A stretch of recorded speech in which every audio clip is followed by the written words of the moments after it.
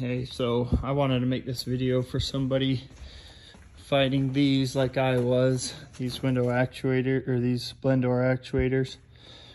I had a battle, but anyway, you got two of them. You got this one, which is the easy one.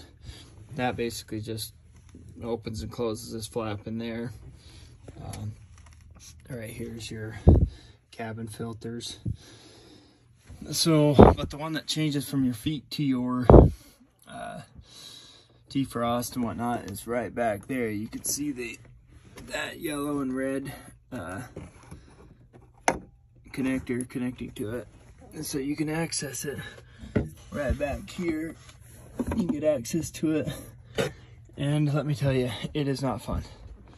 So anyway, the little 3 bolts that hold it in are 5/16, and I just use this little tiny ratchet to get them.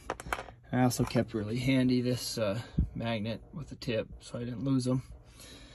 But yeah, it has a little deal that it's on that makes it a battle, and I got it out through here, but I couldn't get it back together until I found that you can gain access to it from here. I'll just show you. Right here, pull that off, just 4 bolts, and then there it is, right there. Let's see if you can see it. And that allows you to get it in and out of there pretty easy. So yeah, I'm sure this will help somebody.